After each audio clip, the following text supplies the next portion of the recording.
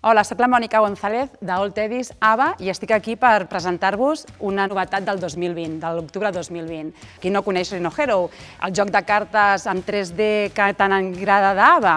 Doncs aquí tenim el RhinoHeroJunior, que és la versió pels més petits. Mis primeros juegos de HABA és la col·lecció infantil pels més petitets, que és a més 2 anys, que significa que totes les peces estan adaptades a aquestes petites mans que tenen els nostres fills. Són peces normalment de fusta o adaptades per la motricitat fina que en aquell moment necessiten per l'habilitat que estan aprenent i les competències de la primera seva etapa. Nosaltres tenim RhinoHero i RhinoHero Super Battle, que han sigut magnífics, però ara us presentem el RhinoHeroJunior, que és el de més 2 anys. És un joc cooperatiu de classificació i de pilar.